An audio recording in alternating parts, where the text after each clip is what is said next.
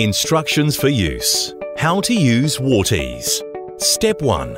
Place the can on a stable surface. Hold the can firmly and remove the protective cap on the top of the can. Step 2. Insert the foam applicator in the housing on the top of the can so that less than half of it remains visible. Remember to never use the product without the foam applicator. Step 3. Put back the protective cap and gently cover. Ensure that the clear panels are aligned with the blue markers. Remember to ensure the foam applicator remains straight. Step 4. Turn the can upside down and press the end of the cap on a stable surface for 3 to 5 seconds. To wet the foam applicator with the product, wait 10 to 15 seconds holding the can upside down. Step 5. Remove the protective cap.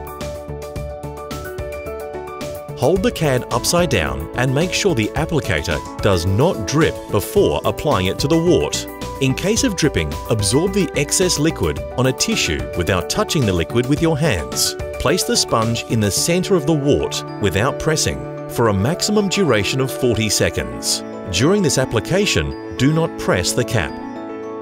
Step 6. After the treatment, remove the foam applicator and place back the protective cap, ensuring that it is in a locked position.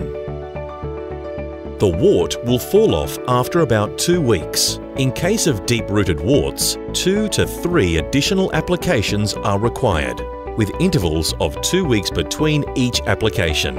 In the case of many warts, treat only one at a time, always with 2-week intervals between each treatment from one wart to another.